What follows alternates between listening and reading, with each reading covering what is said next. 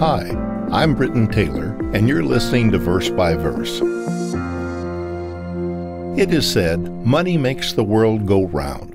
I've heard that saying all my life. How about it takes money to make money? Or money talks? Or money is the root of all evil? Actually, the exact quote from Scripture is, the love of money is the root of all evil. And a quote from the book of Ecclesiastes, chapter 10, verse 19. Feasting makes you happy, and wine cheers you up, but you can't have either without money. There are so many quotes and sayings and folklore about money. It seems that everybody has something to say about money. Quite frankly, the Bible has quite a bit to say on this topic. Now, did you know that the Bible contains more than 500 references to prayer and almost 500 references to faith? But there are more than 2,000 references to money and possessions. Out of the 38 parables that Jesus gave in the Gospels, 16 deal with how we handle our money. One of every 10 verses in the Gospels deal with money or possessions.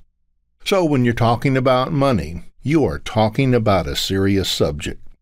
I teach a module on finances at our church's Foundation Institute here in McKinney, Texas. As I begin, I give a little personal background. One of the comments I make is the following.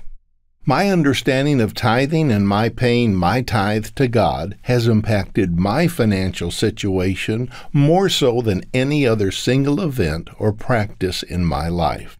And let me add, impacted in a most positive way. I know that God has blessed me for tithing. With so much said about money in the Bible, I want to briefly focus on one basic principle governing a Christian and his money. When you discuss money from a biblical perspective, one must examine the financial laws that God has given. In today's verse by verse, we will look at one of those principles. The Bible calls it the tithe. The word tithe is an Old English word that means a tenth. And here's what a tenth is.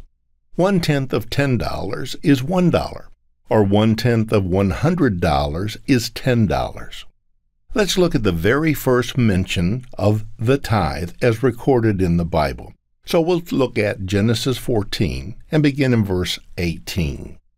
Then Melchizedek, king of Salem, brought out bread and wine. He was the priest of the Most High God.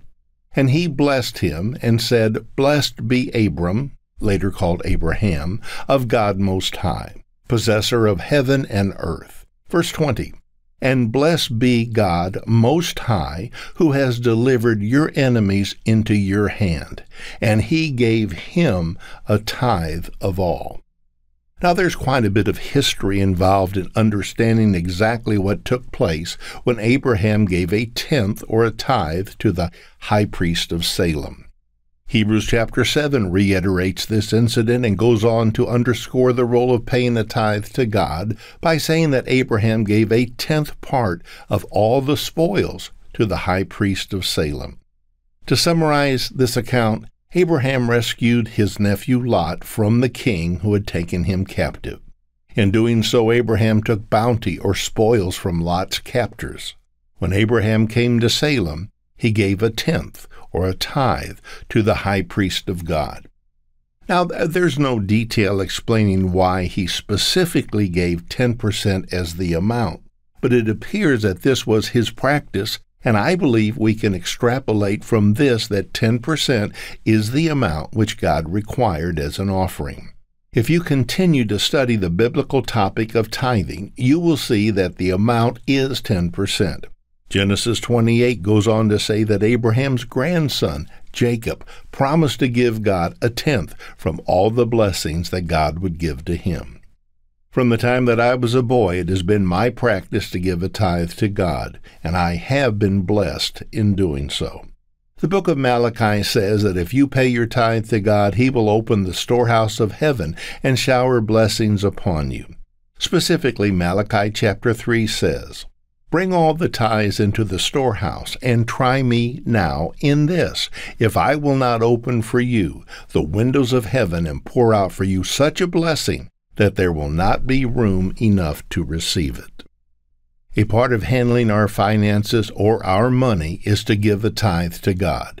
This is the biblical standard that a Christian should follow. When we pay our tithe to God, we proclaim who is sovereign in our lives, and we will be blessed in doing so. Verse by Verse is a companion podcast to the Daily Bible Verse blog, which you can find on the Life, Hope, and Truth Learning Center. Check out the show notes for more.